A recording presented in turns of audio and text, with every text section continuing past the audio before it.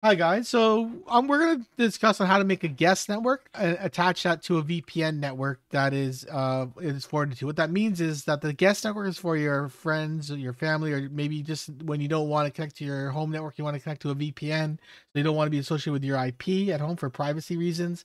That's what we're going to be doing.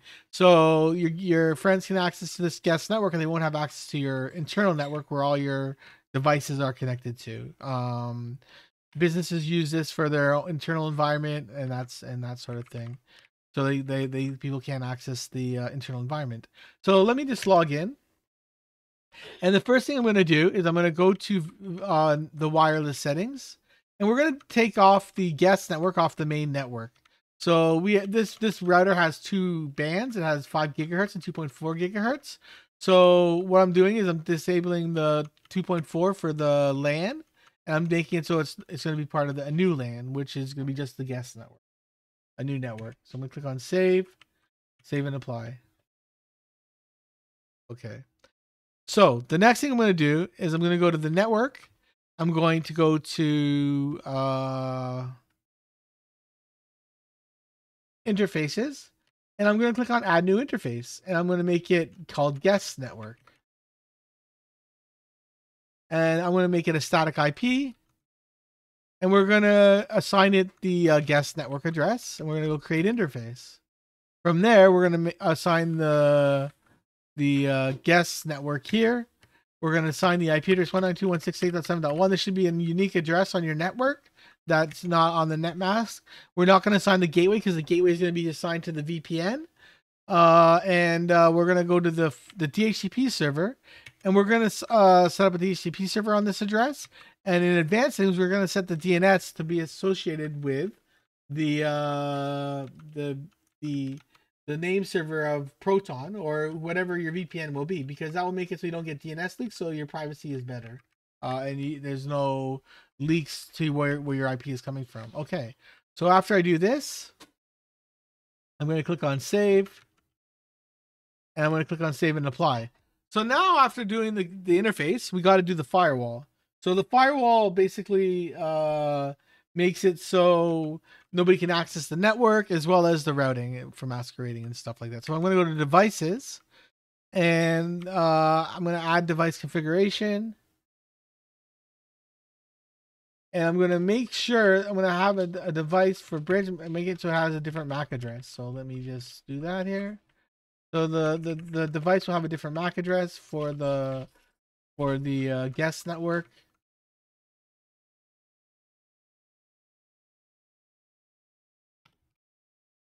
I'm going to make it IPv6 disabled, and I'm going to click on save.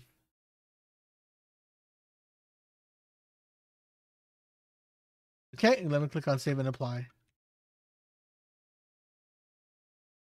Now we're going to, after we creating the device, so the device now has a different MAC address for that system. So now I'm going to go to network. I'm going to go to firewall, and I'm going to create a new firewall for this system, so we can it knows what the rules are and where it's forwarding the information from. So I'm going to do cover networks, guest network, and only allow forward destination zones. We're just going to make it the VPN. So the VPN is going to be the allowed to forward destination zones, and that's it. I'm going to click on save.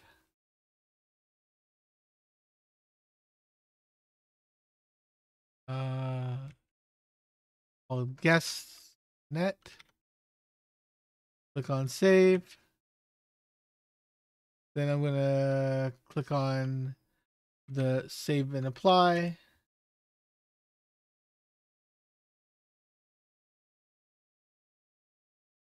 Okay, and then I'm going to make this accept as well, and make this accept as well, and I'm going to click on save. And then I'm going to create some firewall rules to make it so the guest network cannot contact the other router. So the first thing I'm going to do is I'm going to go to traffic test. I'm going to add, you go to traffic test, and I'm going to add the first one is going to block all block LAN, which means I'm going to block everything from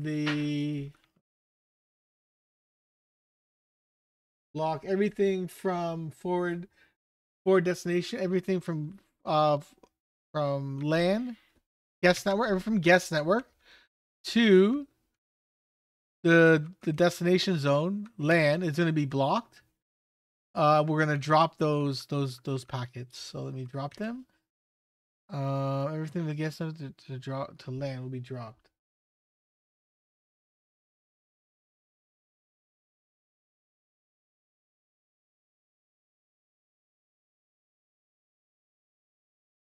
Okay.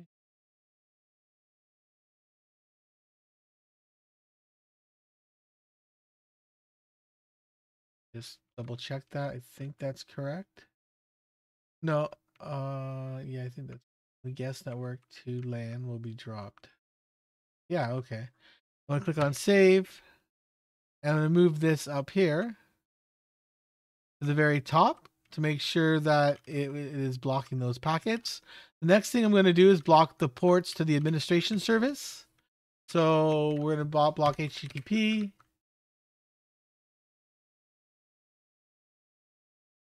Device is gonna be from the guest net, and destination zone will be from to LAN, and then we're gonna block port 80.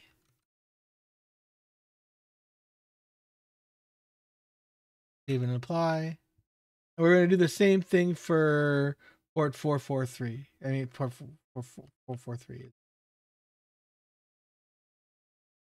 I'm gonna click on add. Block anything from SHBS. Block anything from the guest network. And actually, the source zone should be this device, not the source destination zone should probably be this device, not the LAN. So I'm gonna block this 443 and drop this packet as well. Leave it. I'm gonna change this to this device as well. So this should be this device. Okay, click on save. I'm gonna save and apply. So that blocks the ports for port 80 and 443 for to the web interface. Now I'm gonna go to the multi-LAN, and I'm going to go to the rule. I'm going to add a new rule here called guest. Click on add. All protocol all 192.168. Source address is 192.168.7.0. So that's the whole network. We're going to tell it to go to ton 0, and everything will be 0.0.0.0. Okay, click on save. Save and apply. Move the ton only to be at the top, so it's top priority. So this may, because it goes down the rules here. So we'll say this one will, anything from this network address, which is the one that your guest network is assigned to, will only go to ton only 0. So I'm going to click on save and apply. And we're going to test the network. That should be it. We should now be able to log in and have access to the guest network, and VPN will be working without DNS leak. So let's connect to the network and see what happens. We'll connect to the guest network, and we were going to check it out and see if correctly. So this first try looks like my, oh, it's still not connected yet. Sorry about that.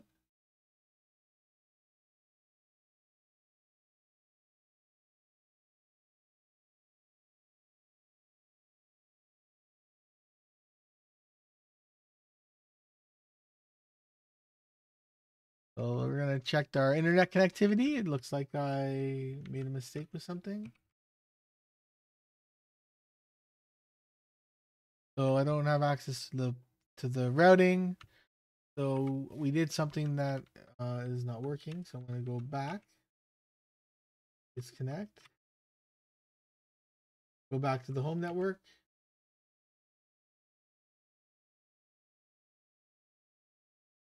and take a look at what I did wrong.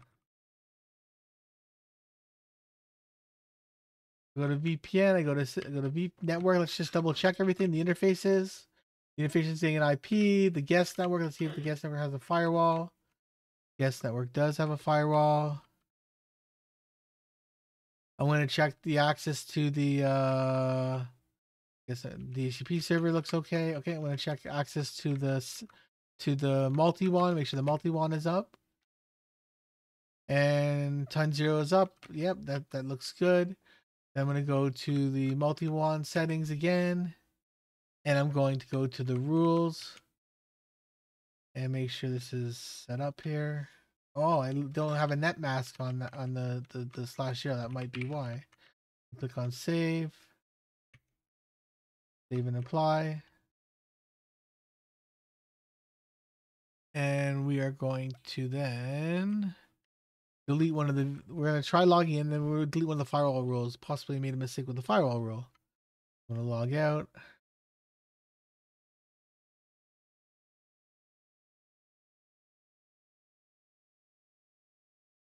I'm going to log in. I'm going to log on to the VPN server.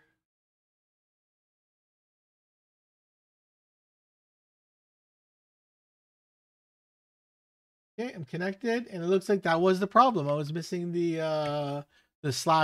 So the /0 is very important. It tells the mask of the system. So I can't. So to prove that I can't connect to the server, these are the addresses I can't connect to. I can't connect to the web interface. So the web interface. Now, if I go to Google, it should work. Now, if I go to what's my IP address, it should be the VPN address that we're using. So it'll be Tokyo. As you can see here, it's Tokyo, Japan. And if I go to DNS leak, I go to Google, I do some searching like DNS leak, and I go to DNS leak test. And if I do an extended test, it won't show up. You won't be able to be notified. You'll be private. You're on a private network, and it's not coming from your IP. So this is how you do a VPN with the guest network, as well as set up a guest network so they don't have access to your internal network. I hope you have a great day, and I hope this helps you out. Have a great day, and thanks.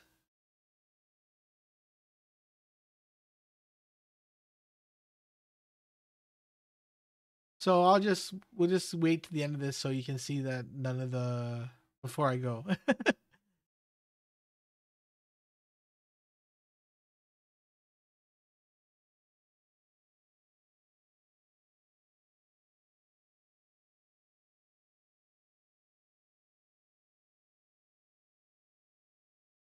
Okay, so have a great day, guys. Thanks for listening to my presentation.